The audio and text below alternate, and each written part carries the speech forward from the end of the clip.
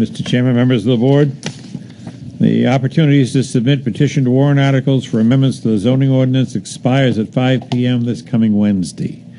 Petitions are to be delivered to the Selectman's office as required by statute. Warrant articles concerning other subjects not involving zoning can be submitted until 5 p.m. January 10th, 2017, and should be delivered to the Selectman's office before that time.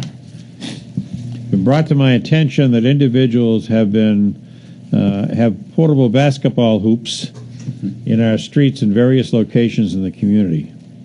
Please remove them back into your own property as they interfere with plowing and wings, and we do not want to damage them, but we need to have them off the streets so snow plowing operations will not be interfered with. Please remove your trash and recycling carts off the streets and sidewalks after your cans have been emptied or carts have been emptied.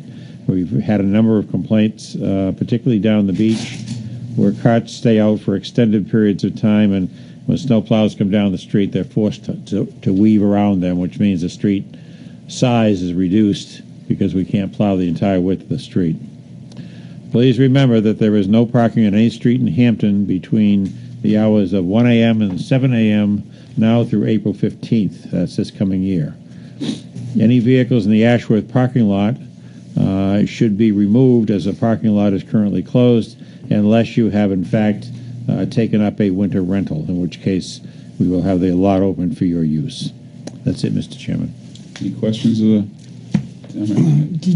Did you find out about those people that were on 9th Street that had the carts full-time right up to the road in front of the phone pole?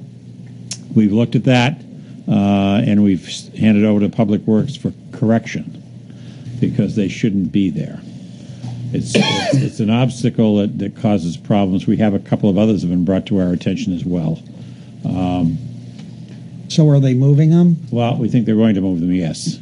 We don't want to issue a citation or anything. That's not the objective. We just want to work with the people so that, in fact, it can be done and be done effectively. So. Well, I would hope so, because, I mean, it's clearly against the law. Yes, very clearly. No question. And we have another number of other beach street locations where we're having similar problems. So we're looking at those and looking at them this week because, of course, today's snow melted, but the next event may not happen that way, so we would like not to have a problem down there. Mm-hmm. Thank you. Thank you, sir. Any other questions for the town manager? Seeing none,